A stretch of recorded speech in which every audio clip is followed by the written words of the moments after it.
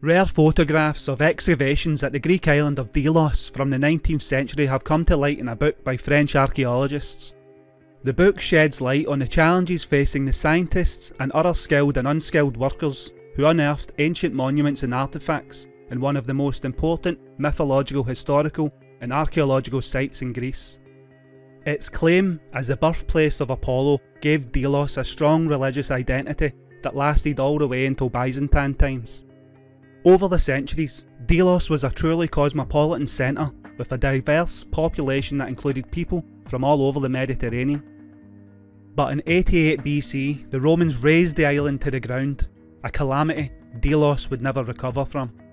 The French School of Athens in 1873 sent archaeologists to begin work on excavations on Delos.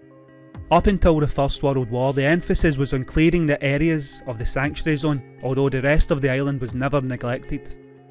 From the 1920s onwards, the effort of the school members focused on the study of monuments, batches of equipment and inscriptions discovered in previous decades, and exploratory research concentrated more on the buildings than groups of monuments. Introducing channel memberships for the Lost History Channel.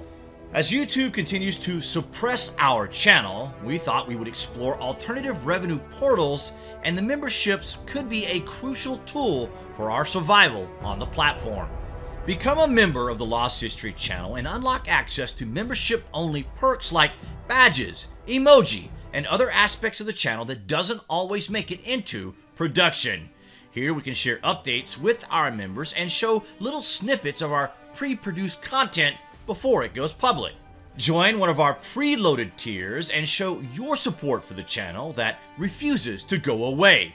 With your support, the journey continues. Now, wait till you hear this.